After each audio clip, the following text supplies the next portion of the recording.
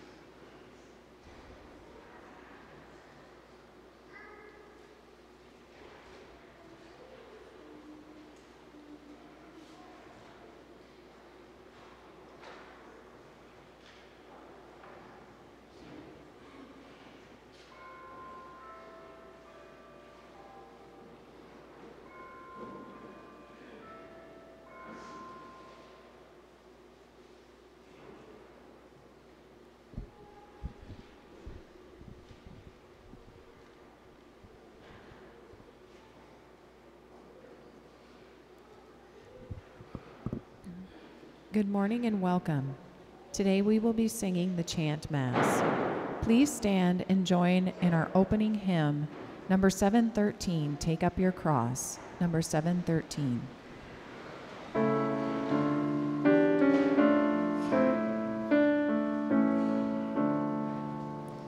Take up your cross, the Savior said, if you would my disciple be, deny yourself, the world forsake, and humbly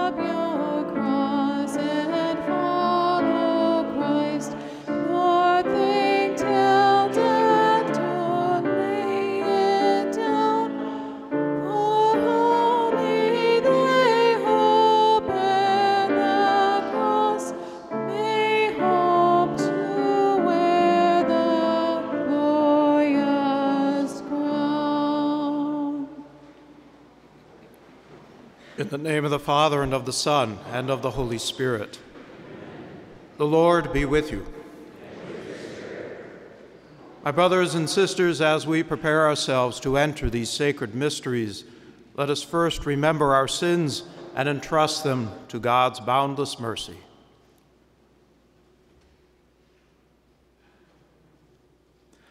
I confess to Almighty God and to you, my brothers and sisters, that I have greatly sinned in my thoughts and in my words, in what I have done and in what I have failed to do, through my fault, through my most grievous fault. Therefore I ask the Blessed Mary, ever Virgin, all the angels and saints, and you, my brothers and sisters, to pray for me to the Lord our God. May Almighty God have mercy on us, forgive us our sins, and bring us to everlasting life. Kyrie eleison. Kyrie eleison. Christe eleison. Kyrie eleison. Kyrie eleison.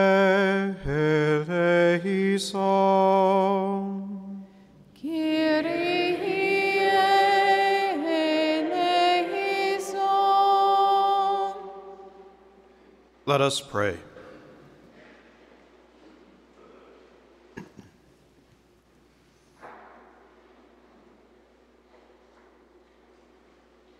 O God, author of every mercy and of all goodness, who in fasting, prayer, and almsgiving have shown us a remedy for sin, look graciously on this confession of our lowliness, that we who are bowed down by our conscience may always be lifted up by your mercy. Through our Lord Jesus Christ, your Son, who lives and reigns with you in the unity of the Holy Spirit, God forever and ever.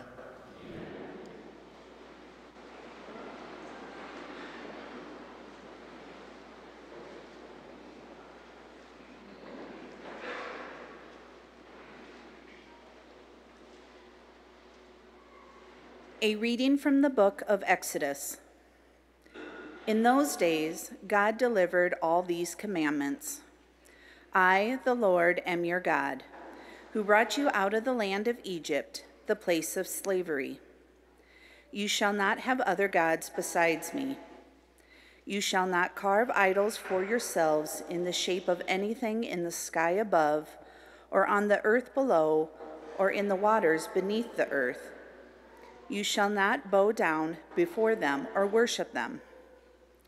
For I, the Lord your God, am a jealous God, inflicting punishment for their fathers' wickedness on the children of those who hate me, down to the third and fourth generation, but bestowing mercy down to the 1,000th generation on the children of those who love me and keep my commandments. You shall not take the name of the Lord your God in vain, for the Lord will not leave unpunished the one who takes his name in vain. Remember to keep holy the Sabbath day. 6 days you may labor and do all your work, but the seventh day is the Sabbath of the Lord your God. No work may be done then either by you or your son or daughter, or your male or female slave, or your beast, or by the alien who lives with you. In 6 days the Lord made the heavens and the earth, the sea and all that is in them, but on the seventh day he rested. That is why the Lord has blessed the Sabbath day and made it holy. Honor your father and your mother, that you may have a long life in the land which the Lord your God is giving you. You shall not kill. You shall not commit adultery. You shall not steal. You shall not bear false witness against your neighbor.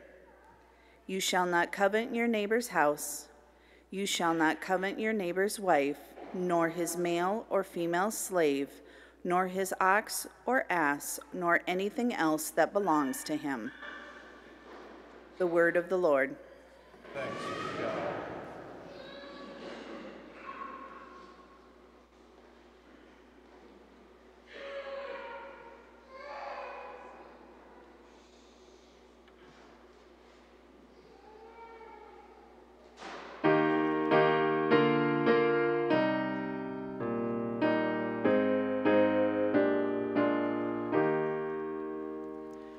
Lord, you have the words of everlasting life. Lord, you have the words of everlasting life. The law of the Lord is perfect, refreshing the soul. The decree of the Lord is trustworthy, giving wisdom to the simple. Lord, you have the words of everlasting life. The precepts of the Lord are right, rejoicing the heart. The command of the Lord is clear, enlightening the eye. Lord, you have the words of everlasting life. The fear of the Lord is pure, enduring forever. The ordinances of the Lord are true, all of them just. Lord, you have the words of everlasting life. They are more precious than gold, than a heap of purest gold, sweeter also than syrup, or honey from the comb. Lord, you have the words of everlasting life.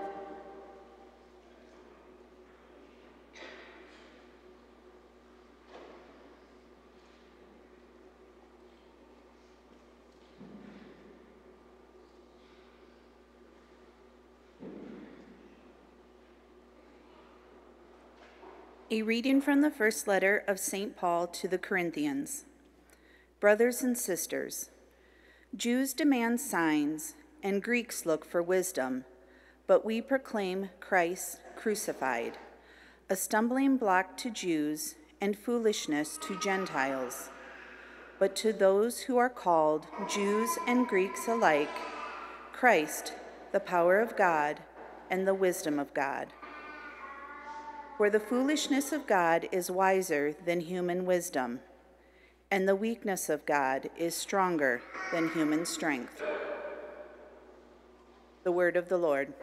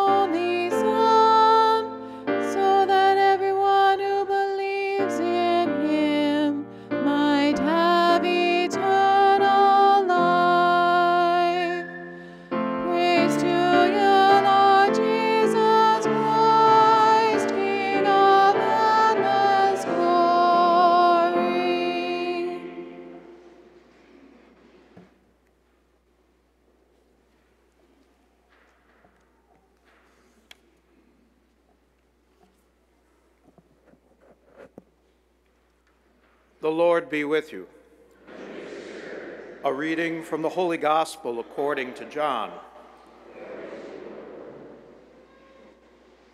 Since the Passover of the Jews was near, Jesus went up to Jerusalem.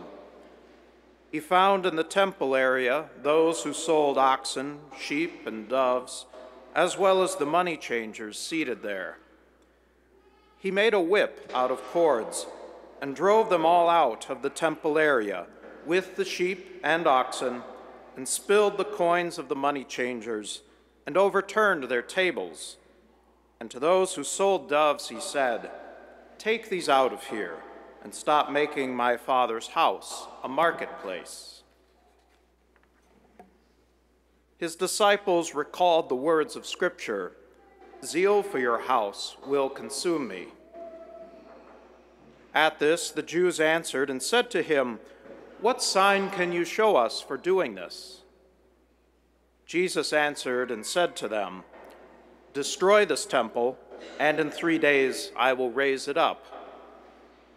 The Jews said, "This temple has been under construction for 46 years, and you will raise it up in 3 days?" But he was speaking about the temple of his body. Therefore, when he was raised from the dead, his disciples remembered that he had said this, and they came to believe the Scripture and the word Jesus had spoken. While he was in Jerusalem for the feast of Passover, many began to believe in his name when they saw the signs he was doing. But Jesus would not trust himself to them because he knew them all and did not need anyone to testify about human nature. He himself understood it well. The Gospel of the Lord.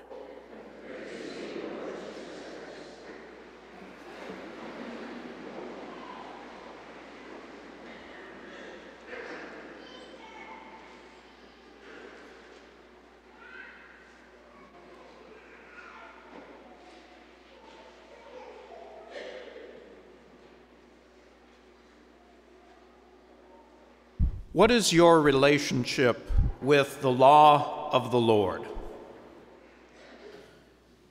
Are they rules in the sense that they are the minimum obligations, the line items that must be followed, the procedures that must have that check next to them? Or is the law of the Lord the way in which you enter more deeply in relationship with God? There are two very different ways,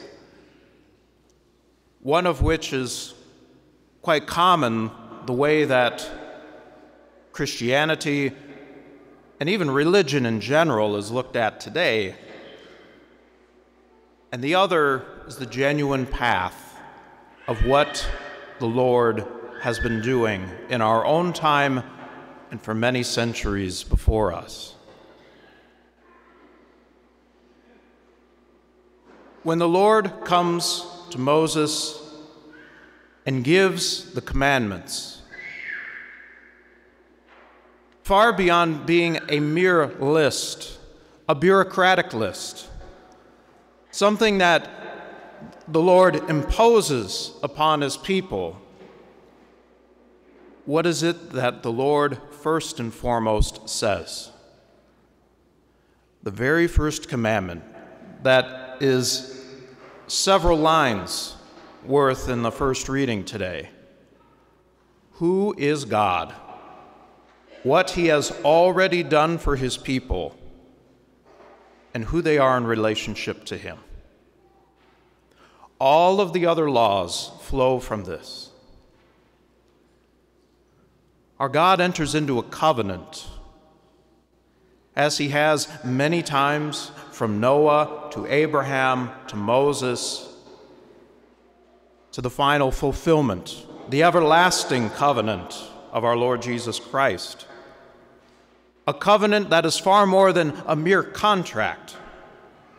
It is not a transaction. It is not mere demands. It is not a tit for tat.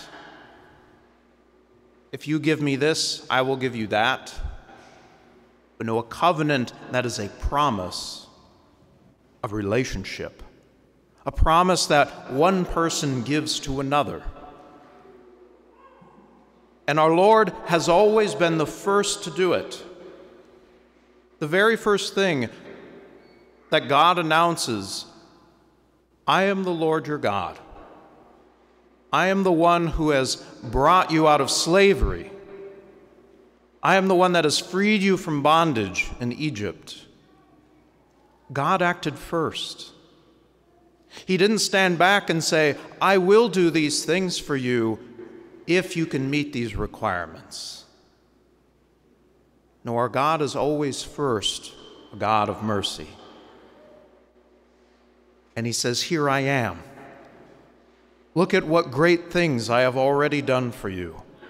And now here I am to promise myself to you again, that if you live in these ways, if you follow me, even though it will be imperfect, he knows full well that it will.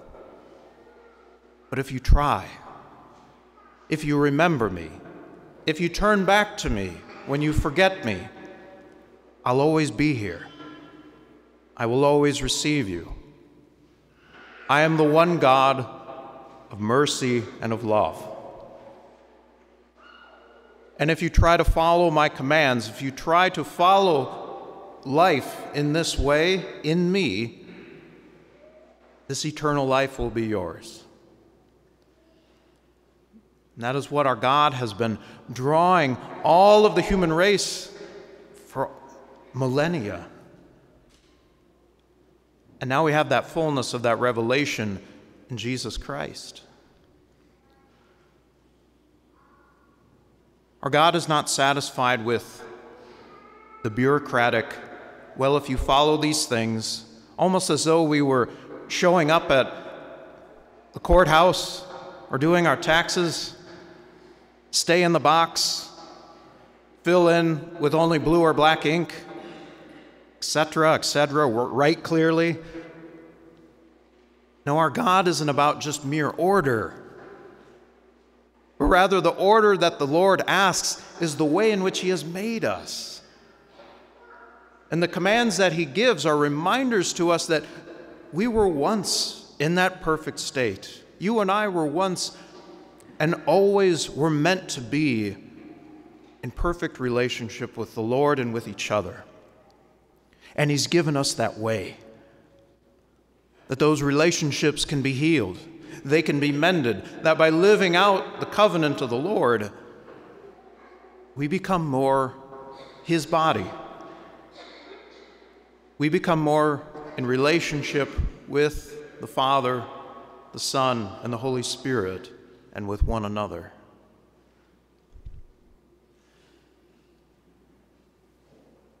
He gives us his word as well as his church, guided by the Holy Spirit, and he gives us his own life, most especially through the celebration of the sacraments. And when we come here, that we may be supported by one another, by our prayer, by our words and actions to each other.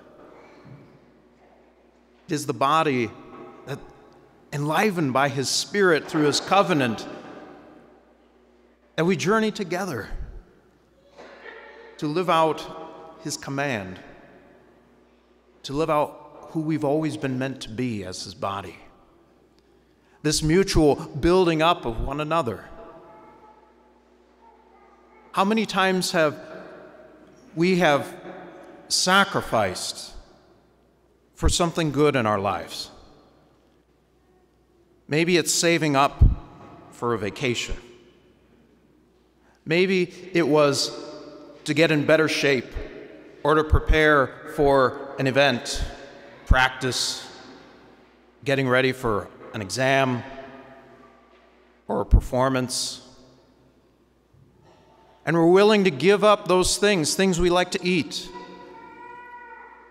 Maybe exercises and drills that we would otherwise not do, but we're willing to do them because we see the good that it will bring. And what helped you do it? So oftentimes with someone else who joins you in it. A teammate, a friend, your spouse. If we're willing to sacrifice for those things which are good, but will eventually pass away, they will come and go, how much more so does our Lord draw our hearts and our minds to those things that will last forever?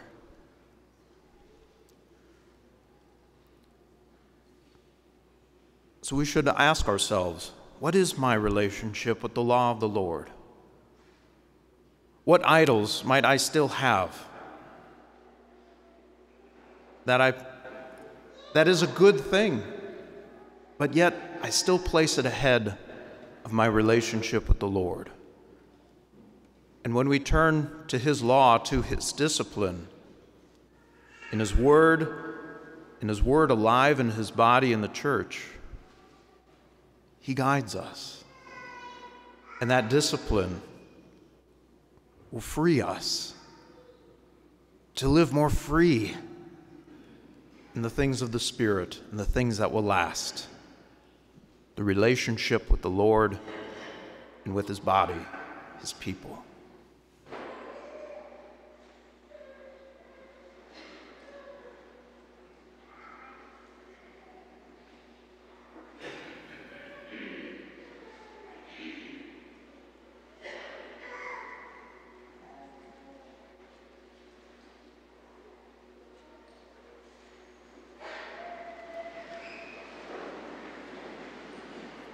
I believe in one God, the Father Almighty, maker of heaven and earth, of all things visible and invisible.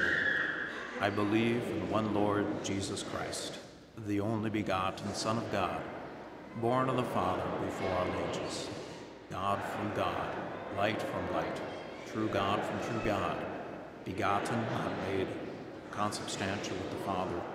Through him all things are made. For us men and for our salvation, by the Holy Spirit, was incarnate of the Virgin Mary and became man. For our sake, he was crucified under Pontius Pilate.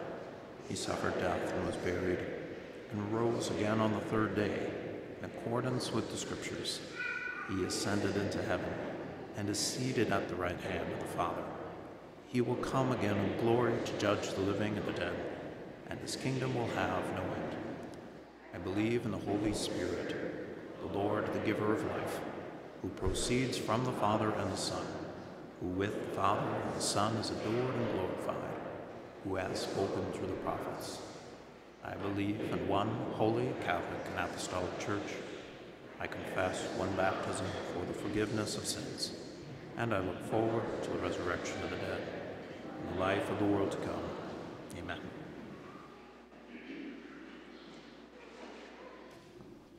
God calls us and makes us his holy people. So turning to the one God, we offer our prayers of trust and faith.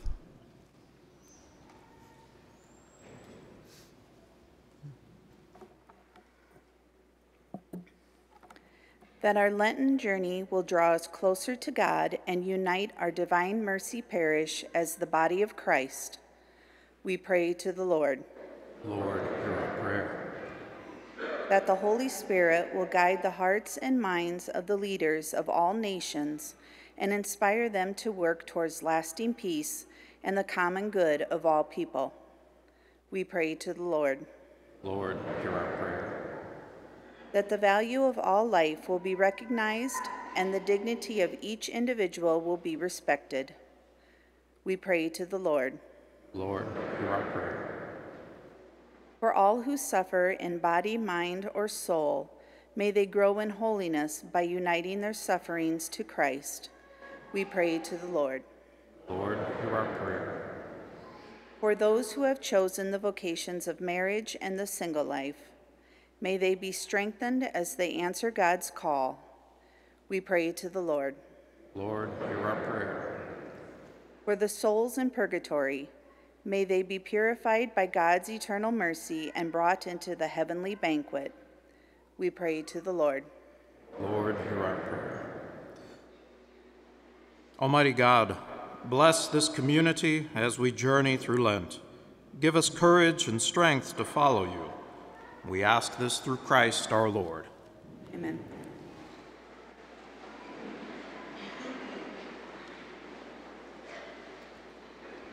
Please join in our presentation hymn, number 501, Come Follow Me, number 501.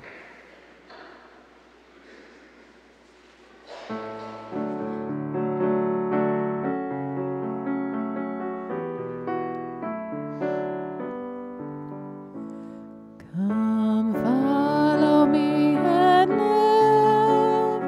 Do not be afraid. Believe and trust in me. Your faith will give you strength.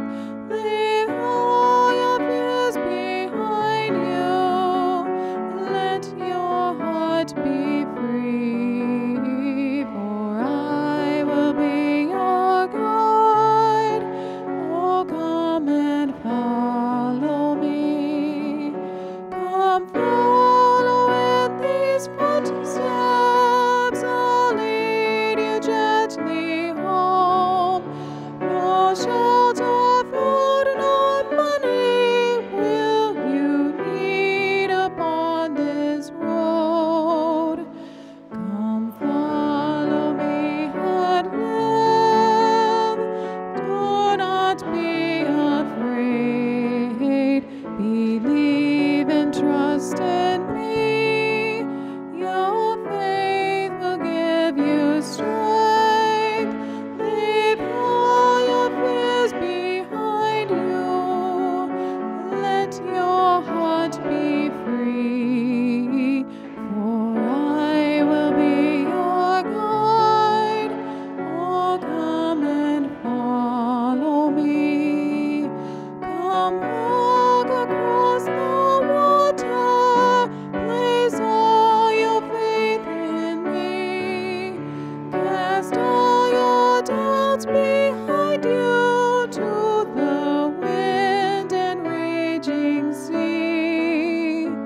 Come follow me and live. Do not be afraid. Believe and trust in me. Your faith will give you strength. Leave all your fears behind you.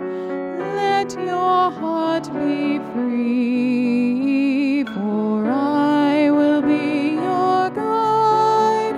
Oh, come and follow me. If you remain within me, my words remain in you.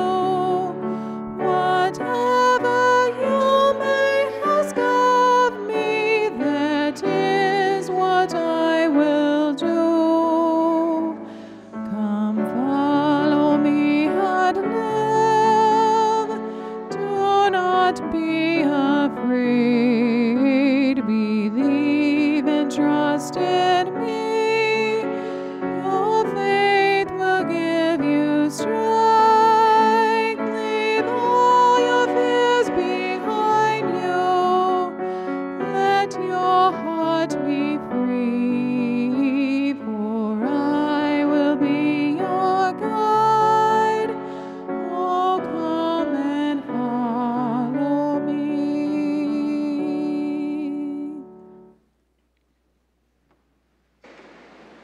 Pray, brothers and sisters, that my sacrifice and yours may be acceptable to God, the Almighty Father.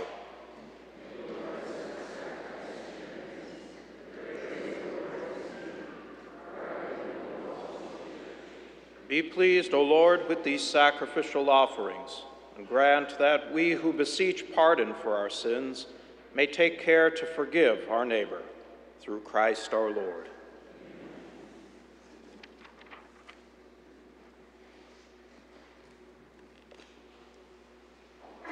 The Lord be with you.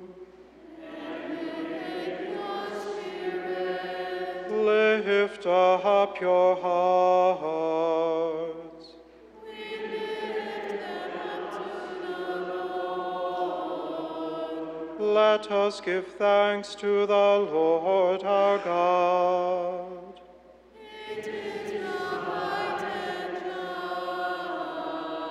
just. It is truly right and just, our duty and our salvation, always and everywhere to give you thanks, Lord, Holy Father, Almighty and eternal God, for you have given your children a sacred time for the renewing and purifying of their hearts, that freed from disordered affections, they may so deal with the things of this passing world as to hold rather to the things that eternally endure. And so with all the angels and saints, we praise you as without end we acclaim. Sanctus, Sanctus, Sanctus Dominus Deus Sabaoth, pleni sunt caeli et terra, gloria tua, Hosanna in excelsis, benedictus qui venit in nomine Domini, Hosanna in excelsis.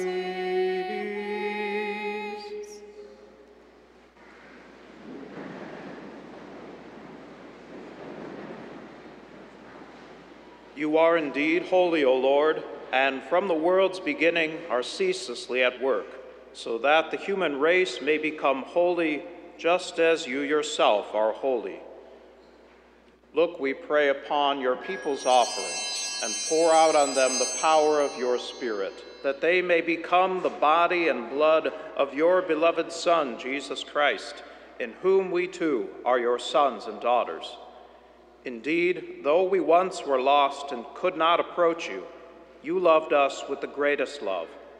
For your Son, who alone is just, handed himself over to death, and did not disdain to be nailed for our sake to the wood of the cross. But before his arms were outstretched between heaven and earth to become the lasting sign of your covenant, he desired to celebrate the Passover with his disciples. As he ate with them, he took bread, and giving you thanks, he said the blessing, broke the bread, and gave it to them, saying, "Take this, all of you, and eat of it, for this is my body, which will be given up for you."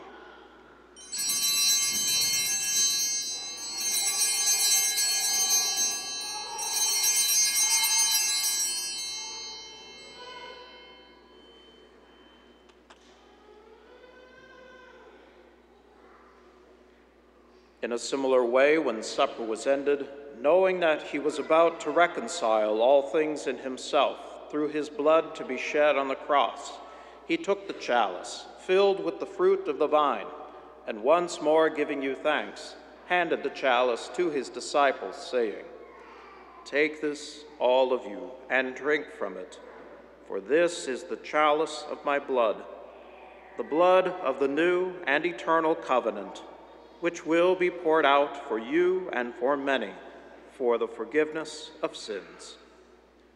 Do this in memory of me."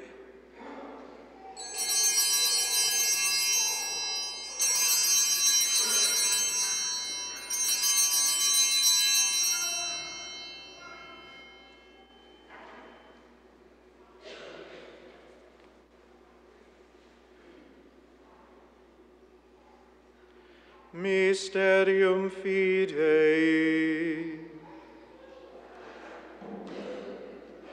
Tuum etiam justo homine, et tuam resurrectionem confitemur, donec venias. Therefore, as we celebrate the memorial of your Son, Jesus Christ, who is our Passover and our surest peace, we celebrate his death and resurrection from the dead, and looking forward to his blessed coming, we offer you, who are our faithful and merciful God, this sacrificial victim who reconciles to you the human race.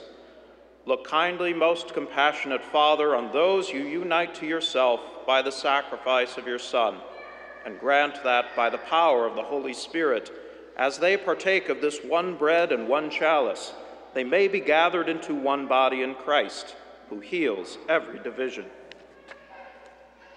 Be pleased to keep us always in communion of mind and heart, together with Francis, our Pope, and Walker, our Bishop.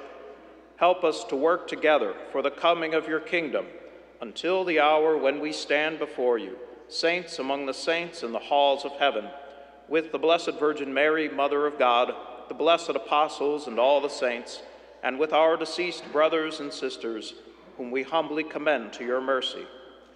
Then, freed at last from the wound of corruption, and made fully into a new creation, we shall sing to you with gladness the thanksgiving of Christ, who lives for all eternity.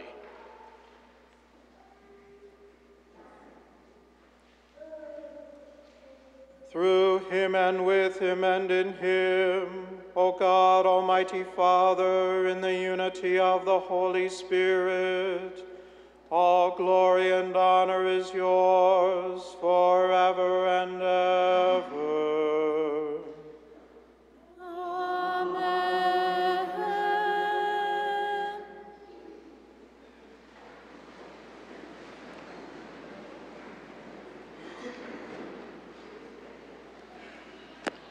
At the Savior's command, informed by divine teaching, we dare to say, Our Father, who art in heaven, hallowed be thy name. Thy kingdom come, thy will be done, on earth as it is in heaven. Give us this day our daily bread, and forgive us our trespasses, as we forgive those who trespass against us. And lead us not into temptation, but deliver us from evil.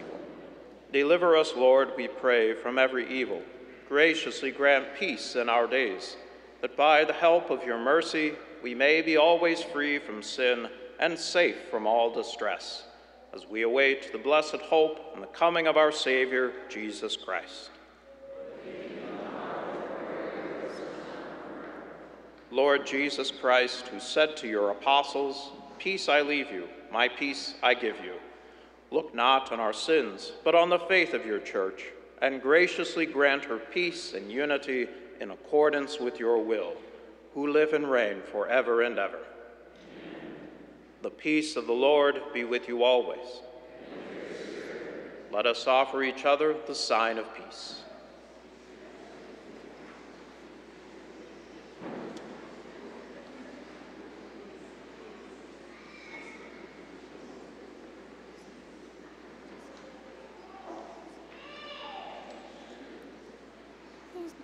Agnus Dei, qui tollis peccata mundi, miserere nobis.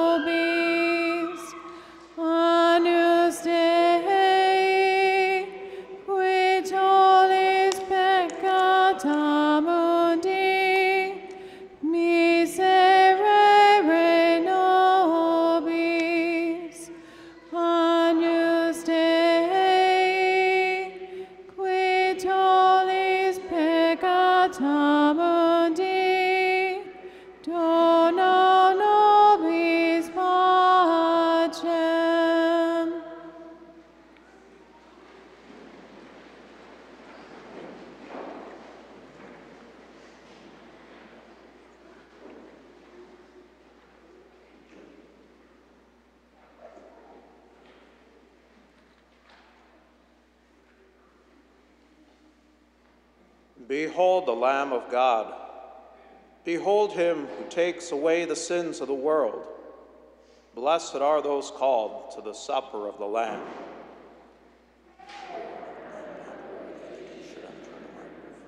But only say the word, and my soul shall be healed.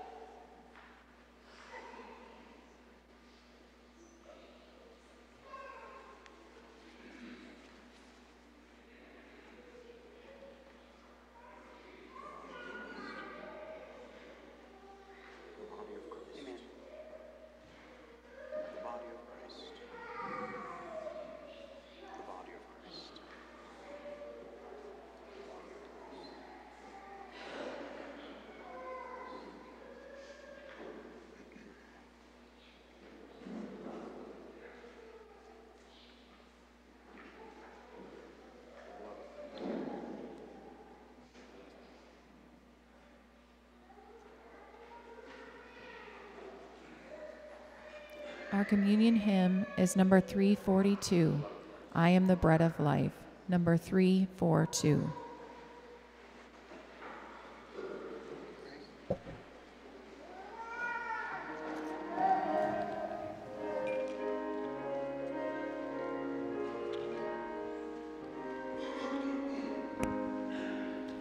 Oh,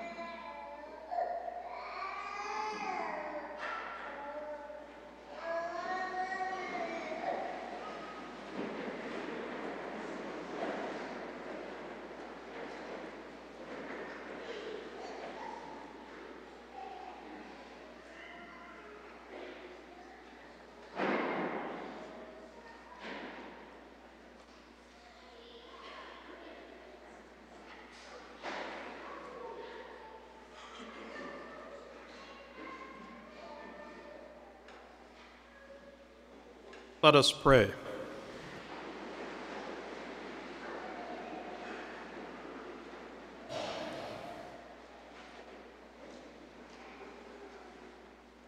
As we receive the pledge of things yet hidden in heaven, and are nourished while still on earth with the bread that comes from on high, we humbly entreat you, O Lord, that what is being brought about in us in mystery may come to true completion. Through Christ our Lord.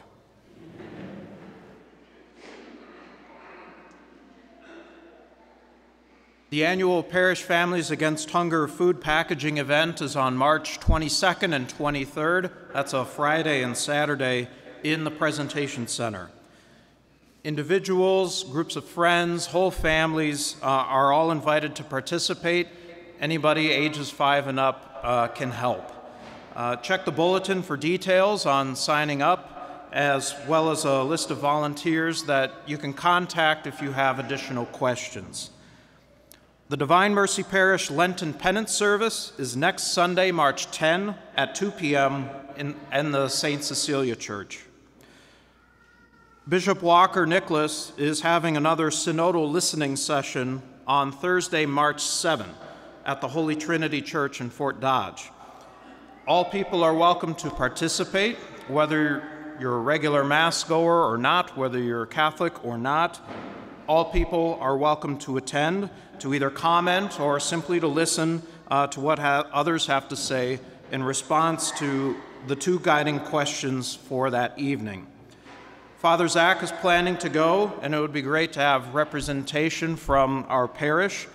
So if you do plan to go, please RSVP to Dolores Hugh Miller in our parish office by Tuesday. And that's mostly just so they know how many people are coming, because it will involve a meal. She'll be able to tell you the exact times as well. It'll be on Thursday evening on the 7th. Also, we have the next Catholic Sun gathering, which will be right here in Bancroft tonight. It'll be at the S&B Distillery, and the doors will open at 6 p.m. Our speaker this time is Father Travis Crotty, our vocations director. But please come, enjoy some great conversation about our faith, as well as enjoy some snacks and beverage.